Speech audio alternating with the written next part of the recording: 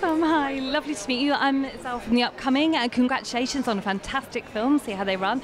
So this is your first feature. Can you tell us why you sort of chose to get involved in this project? This is your first film. Yeah, well, it's my first film, and I got asked to read the script around about the time we were finishing the final series of This Country, and in some ways it couldn't be more different from This Country, but there was some similarities that also attracted me to it, which is that it's a thriller and a murder mystery, but also underneath it all it's a character comedy. It's about these two detectives and their oddball relationship and whether they can come together to solve this case. So yeah, the chance to do something different but with an incredible cast and some old friends to boot, yeah. And did you kind of have any input into the cast? Because I know you worked with a couple of them in This Country already. So how did that kind of come together, and what was it like working with such a huge ensemble?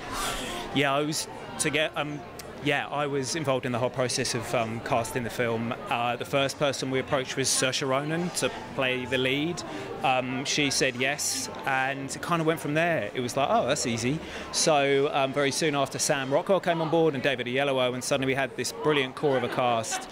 And that just kind of continued throughout the whole process. The thing I'm most excited about is that you've got these brilliant big screen actors and actresses who people might know from films, but also some of my comedy heroes from UK films and television, so people like Reece Shearsmith and Sian Clifford, Charlie Cooper and Paul Chahidi, both friends from This Country. So yeah, being able to bring together such an eclectic mix of people but make it feel like one ensemble was really, really pleasing. And obviously, you know, it's a comedy, it's a murder mystery. What do you think is a mass appeal of this kind of genre?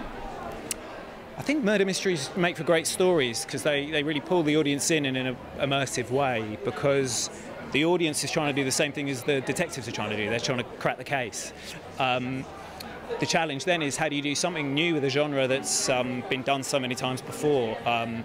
And you know, that's what excited me about this film, is that it's a film that's a murder mystery, but it's also about murder mysteries. The murder mystery is almost a character in the film, and hopefully that's a chance to put our own twist on it. And obviously, you know, there's a little slant on the mousetrap here as well. Yes. So were you a fan of Agatha Christie as well before you even got involved in this project? I was a huge fan of Agatha Christie, particularly in my youth. I would watch Poirot every Saturday night with my little brother and try and crack the case. So the David Suchet Poirot was a sort of entry point for me, and then, you know, read a fair number of the books as well. Never imagined that I would make a whodunit, because I didn't really have an interest in making a straight ahead, straight down the line murder mystery. But this came along and it felt like a chance to do a thriller, but also do something a little different as well. So yeah, very exciting. Amazing. And what do you hope viewers will take away from this film? I hope that viewers have a lot of fun at this film, and that it works as both a thriller and a comedy.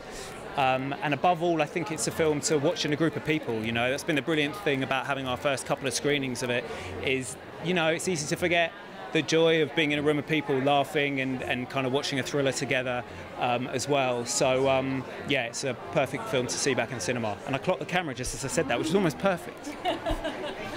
Thank you very much for speaking to me. Enjoy the rest of your evening. Thank you so much. Thanks so much for coming. Cheers.